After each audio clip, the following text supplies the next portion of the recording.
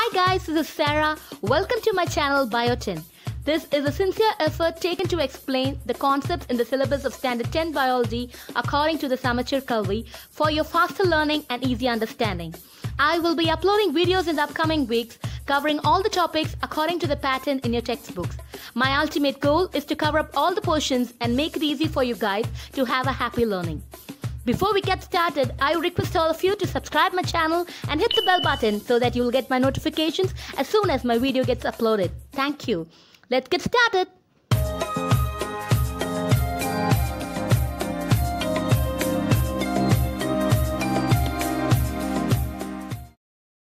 The first unit in your textbook is Plant Anatomy and Plant Physiology.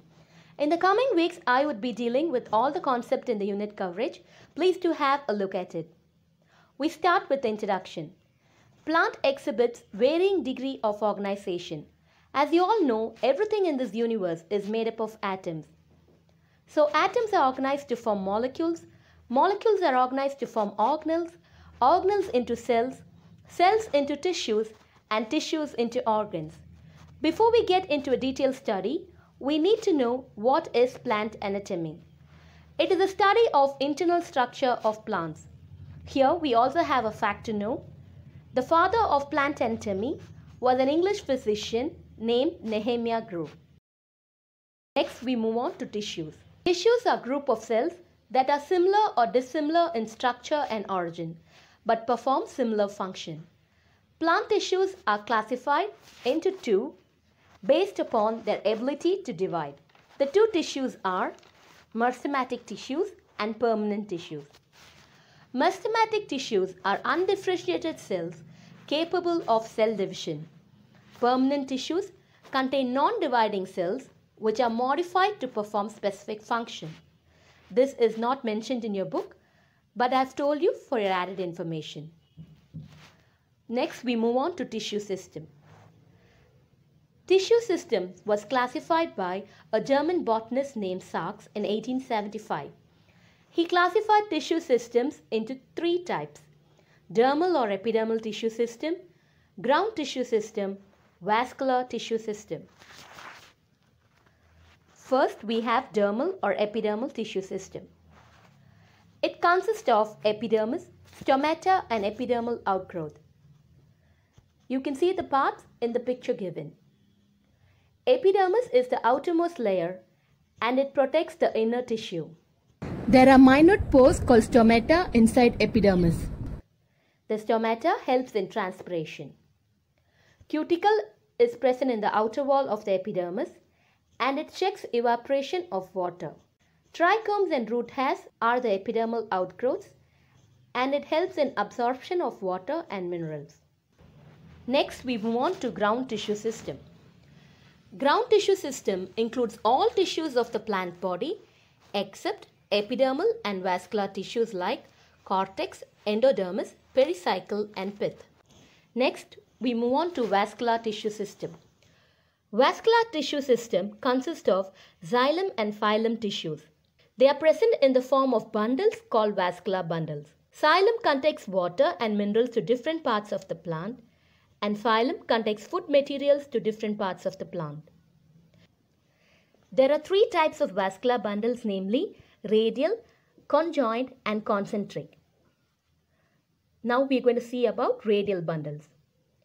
The xylem and phylem are present in different radii, alternating with each other. You can see this format in roots. You can also see the picture. Next we have conjoint bundles. Xylem and phylem lie on the same radius, and in conjoint bundles there are two types of conjoint bundles. One is collateral and the other is bicollateral. When the xylem lies towards the center and phylem lies towards the periphery, you have the collateral type of bundles. In the collateral bundle, when the cambium is present, it is called open type, and this type is seen in dicot stem. And when the cambium is not present, it is called closed type, and this type is seen in the monocot stem. So, I think you all know what cambium is. Cambium is a tissue layer for the plant growth. Next, we move on to bicollateral. In this type of bundle, the phylum is present on both outer and inner side of the xylem. The example is cucurbita. Next we have the concentric bundles. The vascular bundle in which the xylem completely surrounds the phylum or vice versa is called concentric vascular bundle. Here you have two types. One is the amphivasal and the other is the amphicripal. Amphivasal, when the xylem surrounds the phylum, it is called amphivasal type. And when the phylum surrounds the xylem, it is called amphicripal type. For amphivasal, the example is Dracaena, and for amphicripal, the example is ferns. Next, we move on to endarch. In endarch, the protoxylem lies towards the center and metaxylem lies towards the periphery. This is found in the stem. Next, we have exarch. Here, the protoxylem lies towards the periphery and metaxylem lies towards the center. This type is seen in roots. Now, I am going to explain you the table in 12.1 of your textbook. It is tissue system and its function. So here the table is divided into three: tissue system, its component and its function. So in the dermal tissue system, the components are epidermis and periderm. It is found in the older stems and roots, and its function is for protection and prevention of water loss. The ground tissue system, you have the parenchyma tissue, the collenchyma tissue and the sclerenchyma tissue. The functions of this tissue is photosynthesis, food storage, regeneration, support and protection. Next, you have the vascular tissue system. The vascular tissue system, as we already learned, it has the xylem tissue and the phylem tissue. And xylem tissue, its function is to transport water and minerals, and phylem tissue is to transport food. Okay guys, with this we come to the end of the session. Hope you all understood it. If you have any doubts, leave it in the comment section. My next video will be on internal structure of roots. Stay tuned for more. Happy learning!